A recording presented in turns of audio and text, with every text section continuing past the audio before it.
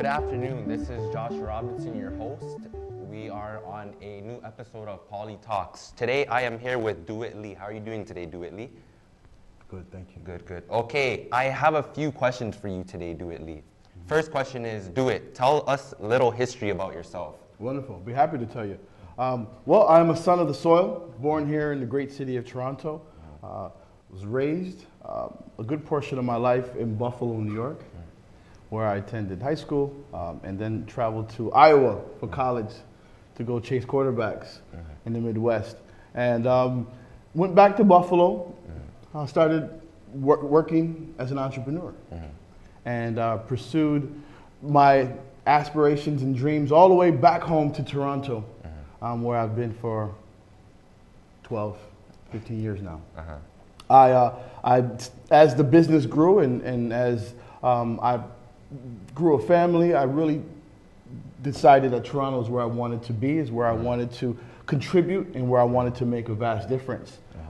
In 2010, I decided to follow the tug of my heart and the calling from God, and that was to, and you know, the support of my friends and colleagues to get civically inclined and run for office, mayor that is. And we achieved 1,699 votes in 2010, which has given us a tremendous momentum going into the 2014 election. Okay. Second question, as a candidate for mayor, what is your platform? Well, the platform, you'll notice a lot of platforms are still being worked out by a lot of candidates. We've had the last 4 years to truly listen to the people, poll their thoughts, and make sure that what it is we stand for is the true essence of what the people need. So I have a commitment. There's a few things that we'd like to achieve as a mayoral candidate, and that's to achieve a sense of hope among Torontonians that we feel like is really missing. And there's certain pockets of the community that felt totally neglected to the political process.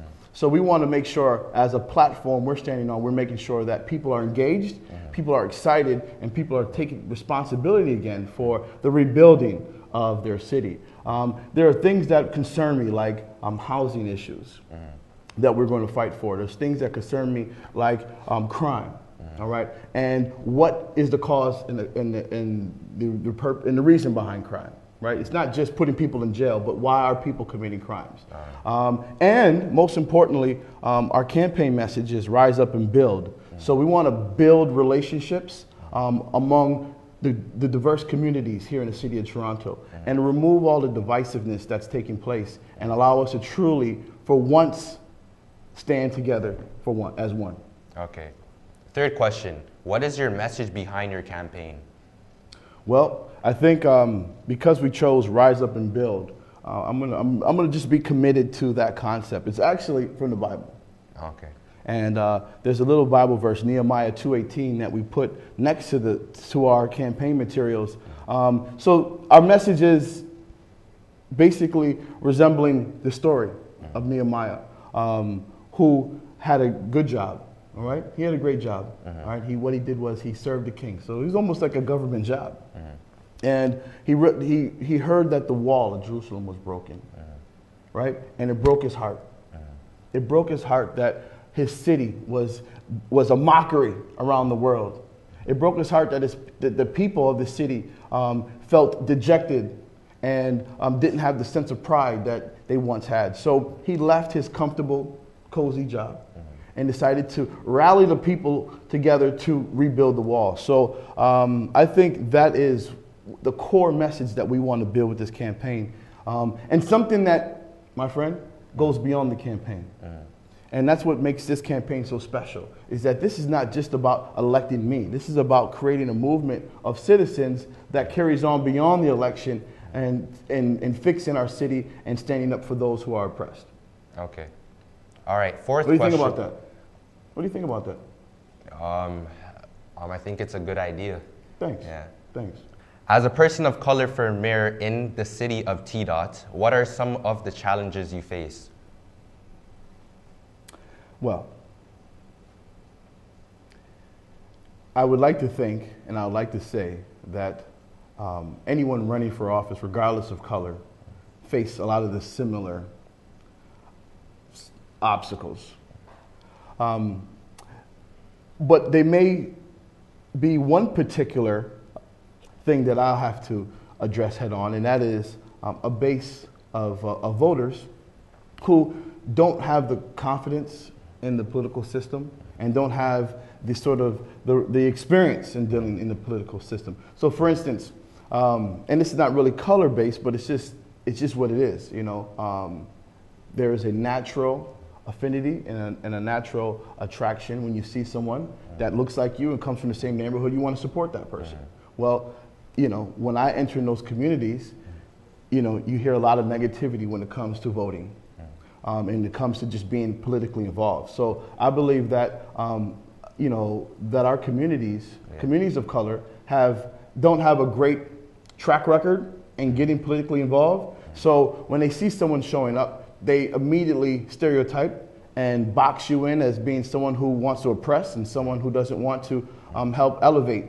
And so those are some of the things that I think we're having difficulty with. But I would be remiss if I don't point out the fact that there is racism that we deal with.